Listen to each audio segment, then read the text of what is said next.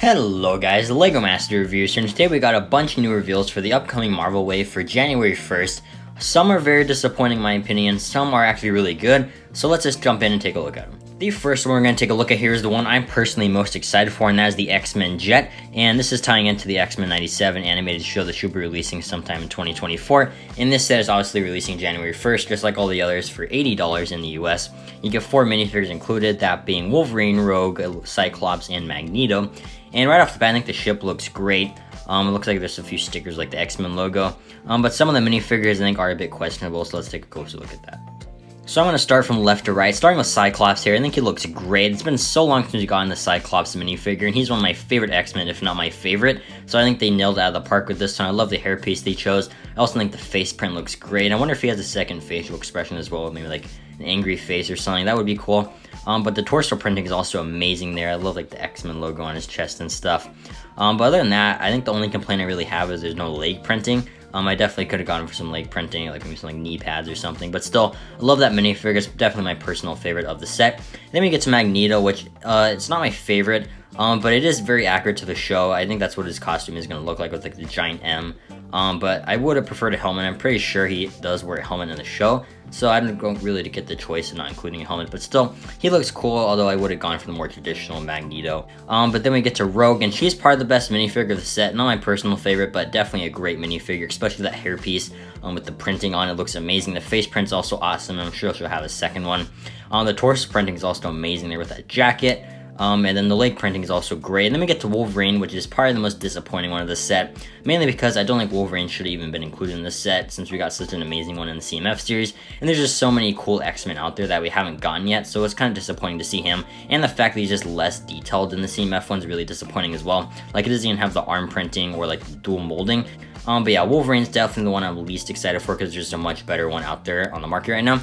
And Magneto's is a little bit disappointing because that's not my favorite look, but it is accurate to the show, and I can always be happy with an accurate minifigure. But Rogue and Cyclops look amazing, and I'm pretty impressed with them.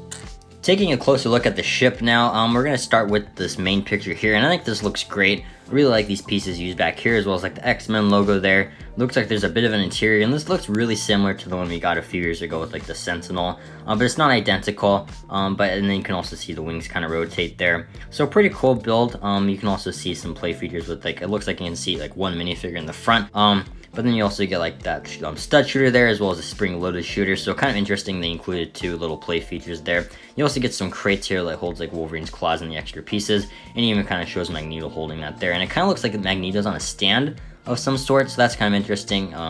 You can also see Magneto with a separate facial expression. It kind of looks like Cyclops also has a more angry one, and a Rogue, and then Wolverine, you can't really tell there.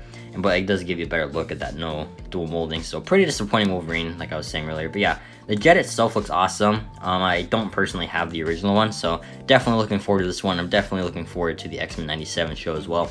And overall, this is a really solid set, and definitely a pickup for me despite some of the disappointing minifigures. Next up is another set I'm very excited for, and that is the Spider-Man vs. Sandman Final Battle. This set did leak a few days ago, and I actually covered it here on the channel, so I'm going to be a bit more brief on this one because I've already kind of taken a closer look at it. So if you want to see my full thoughts on that, please go check out that video on my channel. But kind of getting clear images here, this set still looks awesome in my opinion. I really like how it's an expansion of the original No Way Home set, and all the minifigures look great here. Sandman's build also looks really awesome. But taking a closer look at these minifigures, as you can see, the most exciting one is definitely the Lizard here. I think LEGO nailed it out of the park with that minifigure. The face print looks very creepy, just like the Lizard. Torso printing also looks amazing. There's no arm printing, but I don't think it was necessary. I am very glad they included leg printing though. But I kind of wish maybe they were like the Gremlin / Demogorgon legs. I think that would have worked better for the Lizard. But still, I think he looks great. You can also see he's using the same tail from the CMF T-Rex minifigure, which I think is a very smart choice. But as far as Electro goes, he's the exact same one from the No Way Home set. Still a great minifigure, but kind of disappointing it's not anything new.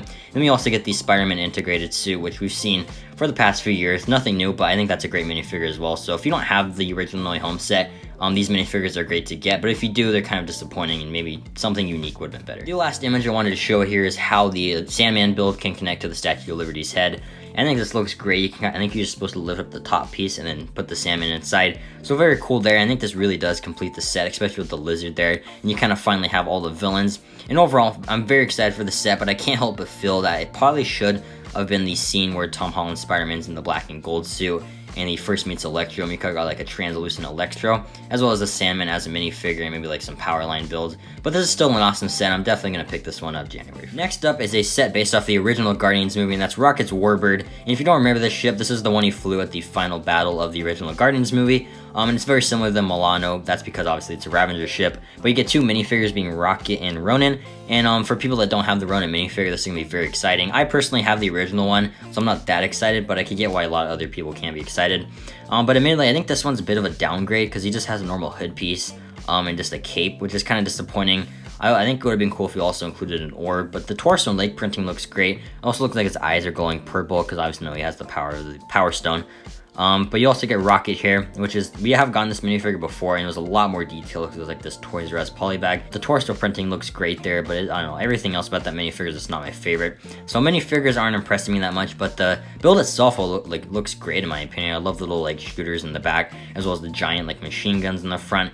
It does look like I can only seat one minifigure, and it gives me major like Milano vibes from the Guardians of the Galaxy Volume 2 set. I just love that set. I have so much nostalgia for that Milano from Volume 2. But yeah, love this ship. We also have another picture we'll take a look at right now. And here we have the back of the box of this set, and you get a better look at the minifigures, and I think Rocket's definitely not my favorite, but he still looks pretty cool, especially with that torso printing. Then we also get Ronin, and like I said, I have the original, so I'm not that hyped for this minifigure, and I do think the original probably looks a little better than this, but the cape is unique. It kind of looks like it's almost like a new like fabric mold, so very cool there. But he does just have a normal hood piece. The face printing looks awesome though, as well as the torso and leg printing. Then he has this as a normal hammer, so pretty cool there. Then we get a better look at the Warbird from behind. I think that also looks very awesome there. I'm very excited for the ship itself. And we also can see Rocket can sit down with his blaster, and you can see that the engines also fire off, which is another really cool detail.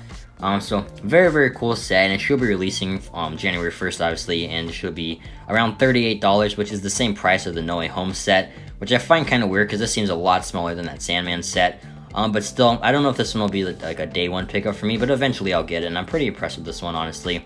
Just definitely not my favorite, and the minifigures really aren't that desirable. Next up is another Guardians of the Galaxy / Rocket Raccoon build, and that is this buildable Rocket that should be retailing for $55, which does seem a bit pricey. I don't know if it's worth that, but I still think this looks really cool. It is a bit cursed though, but I like the building techniques with like the whiskers there as like Wolverine's claws, and like the ears look great, and that kind of looks like it might be a print there. And there's also like little more pieces there that kind of look like prints as well. Hopefully not stickers. His blaster looks great on that side. This one has like a spring-loaded shooter. The fingers also look really cool here. I also really like the building techniques used for the tail, being like the bucket / like barrel pieces and like the tree branches and bushes.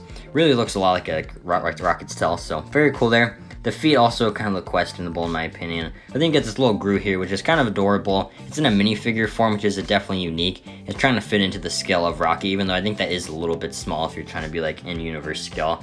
But still, this one looks great. You also get a better look at this Rocket on the back of the box, and as you can see, he looks pretty cool. You get a better look at his mouth there. As you can see, he has like red pieces to represent his tongue, as well as the two blasters there, and Groot looking very angry as well. It also looks like you can place Groot on Rocket's shoulder, which is really cool. He must have like studs there. I really like that detail. And as you can see, the gun fires off. But other than that, it doesn't seem like it has much play features.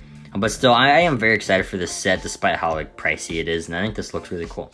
We also have a much closer look at the Groot minifigure, and as you can see, he has some normal dark red legs, but then the torso printing is unique, and I think that looks very cool there. He also is in the newer color of Groot that LEGO's been doing recently.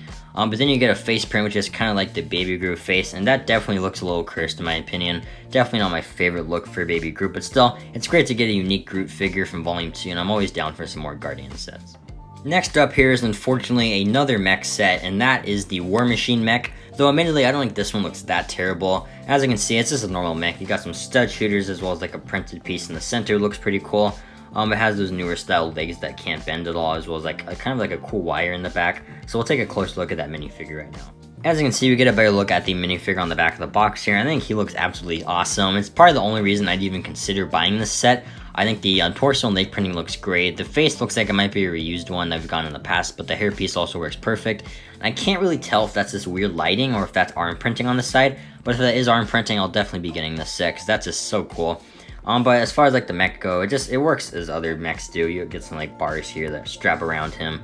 You can also place some like extra ammo slots in the back. I do like that wire on the back though. I think that looks pretty cool. and it says ×3 here, so you get like 3 shooters on it or whatever. So I don't know, I'm getting pretty sick of these mechs. I think they're pretty boring, and I'm just getting really tired of them, but the minifigures look cool, and the only reason I'd be considering picking this one up is because of that awesome War Machine minifigure.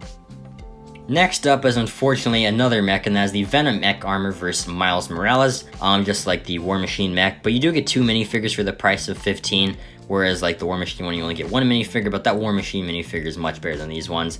These are just like absolute repeats. The Miles Morales is just a less detailed version of the ones we got in the past, because at least the past versions had like dual molding, and this, I don't know, this just seems so lazy. The Venom minifigure is nothing new either. This is just such a lame set. This is about as lazy as they could have gotten. I just don't get, when you have options to do mechs, which is already lame, why you just choose to do another Venom mech, which you've had so many of, and this is why you wouldn't even create a new minifigure for it. This is just so lame, and there's not even a chance I'll even buy this set. One thing I did want to point out though, on the back of the box, there is kind of like the classic Venom colors there with like the kind of blue and purplish pink, which is kind of like his classic animated colors. Thought that was cool, but again, there's not even a chance I'll be picking up this set. Next up is a little bit more of an exciting set, and that is the Spider-Man motorcycle versus Doc Ock. And as you can see, we get a really cool Doc Ock here. It's really the only thing this set has going for it. And we'll take a closer look at that minifigure in a second, but the Spider Bike looks pretty lame. It's just another motorcycle to slap on Spider-Man, I guess.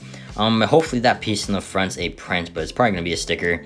And I actually really like this banana piece here. I think that's pretty cool. I've actually never seen that. I don't know if it's from like a Mario set or something. That looks really cool, but the fact that I like this banana more than the actual set says a lot about it. But the Spider-Man minifigure does have arm printing, so that's pretty cool. And then this Doc Ock actually looks really cool. I like all the Venomized detail on him, so we'll take a closer look at that right now. Taking a closer look at these minifigures, the Spider-Man is one we've seen in the past, but just less detailed. Similar to Miles Morales, there's absolutely no leg detailing at all, which is pretty lame, but at least this Spider-Man does have arm printing. But the torso and like face printing are all the same. And then the Venomized Doc Ock does actually look pretty cool here though. That face print looks awesome. I'm pretty sure there's a second face print that has the face fully Venomized. But the torso printing is also pretty cool, and he has like a black arm there to kind of show like a half symbiote look. But the arms are pretty lame. Those are really small arms. So yeah. And lastly, here is the Spider-Man car.